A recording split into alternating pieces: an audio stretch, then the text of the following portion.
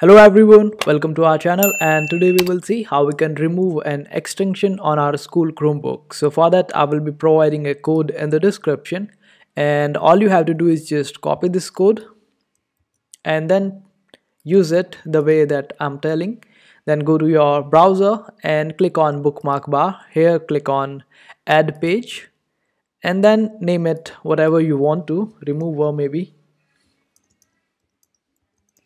And after that change the URL with the code that I will be giving you in description, and then just click on save and it will be added here. So basically it won't remove the extension, but it will help you to bypass the extension and disable them, and that's how you use it. And also if you want to unblock websites, then this method will be useful for you. So in this method I will be providing this link in the description. Just copy this link and paste it in the browser. Click enter.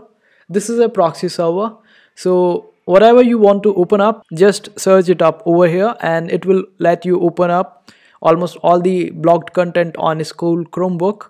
And that's how you do it. I hope this video was helpful. Make sure to hit that like button and also subscribe to our channel for more helpful videos.